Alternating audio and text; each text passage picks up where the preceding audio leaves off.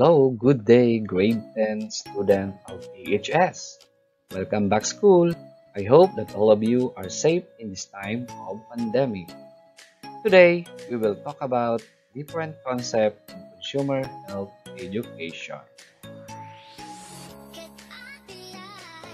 By the way, I am Sir Mark Anthony N. Butter, your Mapeh teacher for this school year. Okay, class? Let's start.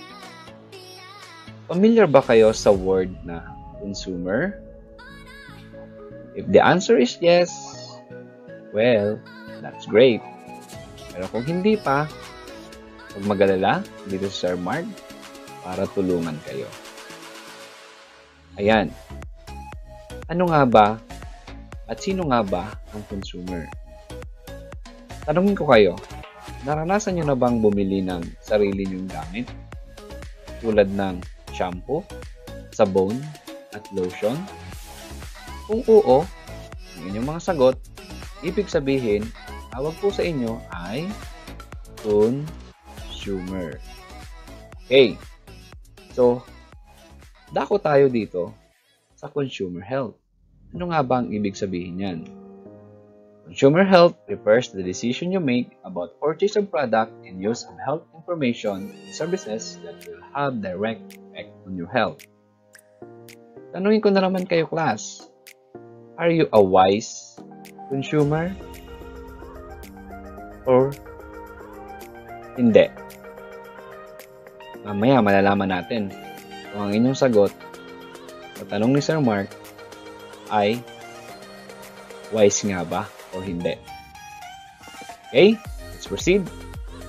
There are three components of health consumer. Number one, we have the information. Second one, we have the products.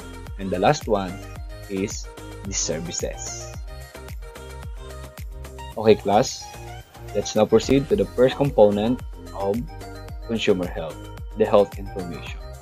It is the data and facts you get from media and people, including the professionals and agencies.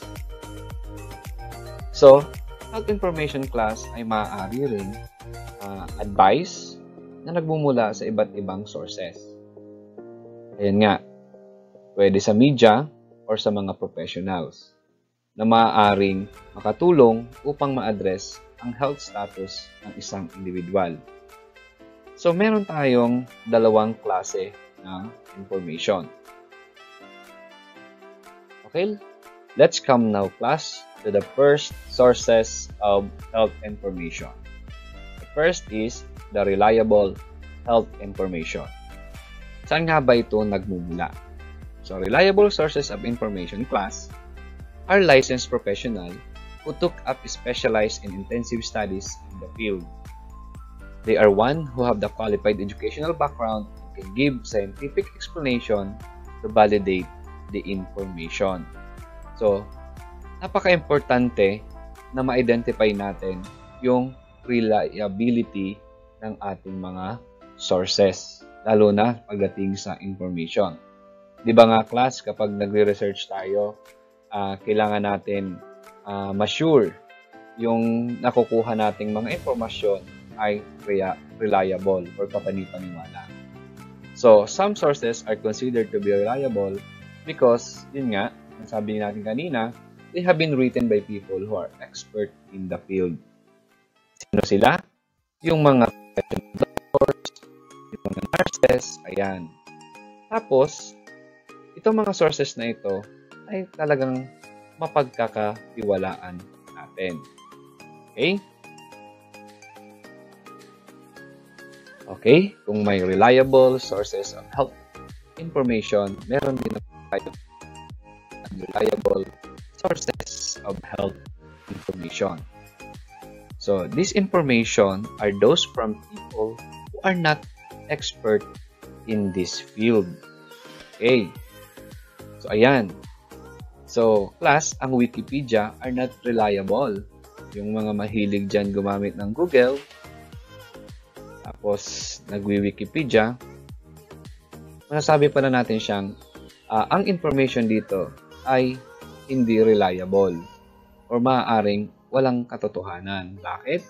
Kasi yung author may not have thorough knowledge or full understanding of a topic. Remember, kahit sino ay pwedeng mag-post ng information from or in the internet. And we need to be critical readers in order to determine what to believe. Natatandaan nyo ba yung tanong ko kanina? Wise ka bang consumer? Ayan. Sana unti-unti nang nasasagot yung tanong ni Sir. Okay, class, let's come now to the second component of consumer health, the health products. It is defined as those substances which gives energy or make the person healthy. Health products are vitamins, minerals, herbal, medicines, homeopathic preparations, probiotics, and even traditional medicines are also prescribed by doctor or any equivalent physician. Itong mga health products na ito, class, ay pwede nating mabili sa supermarket, sa pharmacies, sa hospitals, or kahit na nga sa tindahan or convenience store. Ayan. So, may alam ba kayong examples ng health products na ginagamit nyo ngayon? Maaari nyo bang i-share at isulat sa papel? Pwede nyo ring submit sa darating na Webes kasama ng inyong module. Ayan. The third and last component of consumer health is the health services. Often connected to healthcare, this refer to health information, actions, procedures, or work performed to help satisfy your needs as consumer. Health services, class, are usually offered by healthcare providers. Sino yung mga healthcare providers natin? Sila yung mga trained professionals who provide people with healthcare. So, there are different types of healthcare providers. Andyan yung mga health professionals, katulad ng doktor, nurses, midtech, yan, health providers sila. Andyan din yung tinatawag nating healthcare facilities. Sino yung mga nasa healthcare facilities? Ano-ano yun? Andyan yung hospitals natin. Dito sa Legazpi, meron tayong Albay Doctors, meron tayong BRTTH, ayan, meron na rin tayong Daraga Doctors, meron din tayong public and private hospitals. Meron din, class, na yung walk-in surgery center. Ayan, healthcare facilities din siya. Sa mga barangay natin, meron tayong health center at mga trained professionals at mga healthcare facilities. Ayan, yung mga nagbibigay sa atin ng health services. Okay, class, are you familiar with this word? Quackery. Quackery is a form of health food. Any advertisement, promotion, or sale of products or services being scientifically proven, safe, and effective. It is being operated by a quack. A huge amount of money is spent on fraudulent health products and services. Okay? So maraming nasasayang na pera, maraming nasasayang na mga produkto dahil sa mga quacks na ito. Sino ba siya? Sino ba sila? Okay? So, quack is an individual that has a little or no professional qualification to practice medicine. Ayan. Sila yung mga pretending, class? Sila yung mga pretending na magagaling na doktor, kuno, pero ang totoo ay wala silang kaalaman patungkol sa mga health product and services or information na ibinibigay nila sa tao. Kumbaga, nililito nila yung tao sa mga ino-offer nilang produkto na mismong sila yung may gawa. Yan. So, meron tayo tatlong klase or forms of quackery. Ano ang mga ito? Okay, the first one class is the medical quackery. It includes cure, treatments, and remedies of various health conditions that are drugless or bloodless in nature. The second form of quackery class is what we call the nutrition quackery.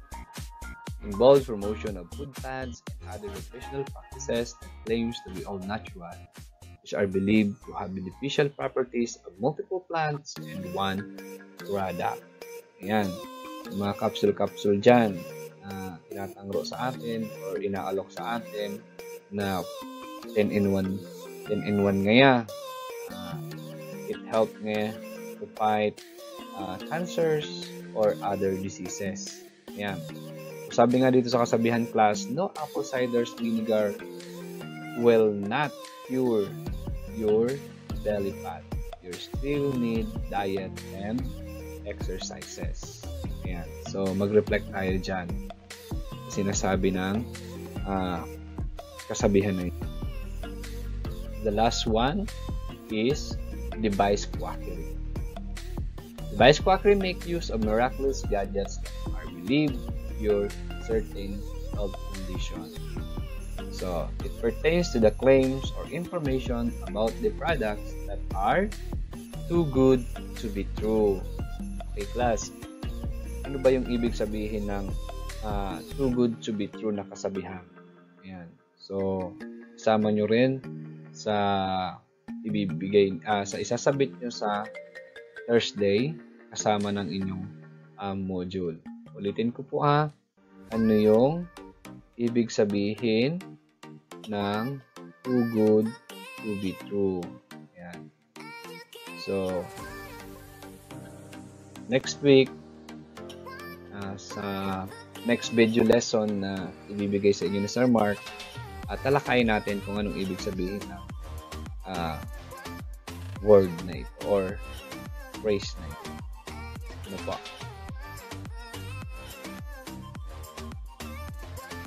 You are faced with health information and products every day from different people and forms of media. But to simply note, the source of information and products is reliable or unreliable may sometimes be not known. It is also important to learn how to evaluate the reliability of the health information, products, and services we acquired and get. Sabi ko nga po kanina, maging wise consumer tayo.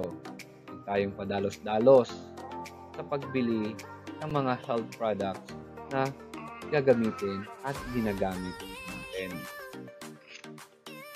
That's all for now. Hope you learned something from Sir Mark. Thank you and bye-bye.